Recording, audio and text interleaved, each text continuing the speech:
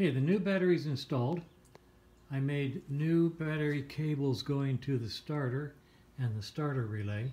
You can see the red one, that's your ground wire, and it goes down here and hooks to the engine right there. You can see the red wire.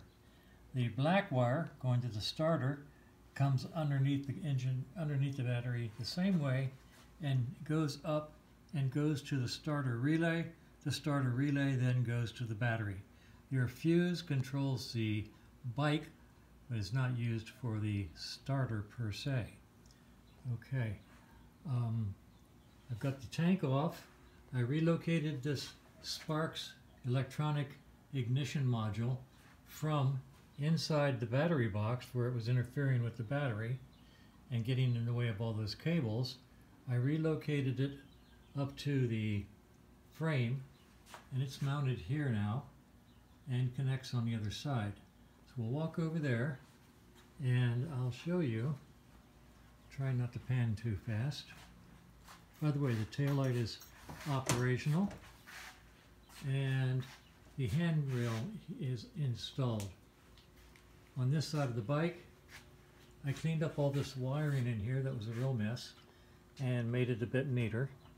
Still looks like a mess, but it is a whole lot neater. Spark unit there. The spark plug is sitting here. If we turn on the ignition,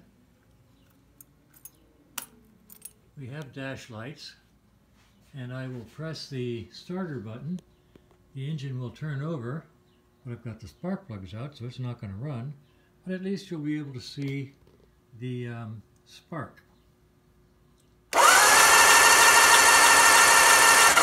You got good spark there. Engine is turning over, got good spark. Electrical system is about halfway complete. I've still got to get the turn signals working and the headlight, and I don't think the brake light itself is working. So that's what I'll do tomorrow. Anyway, today the bike is turning, bike is firing, have new good cables going to the starter motor, and that's a good thing.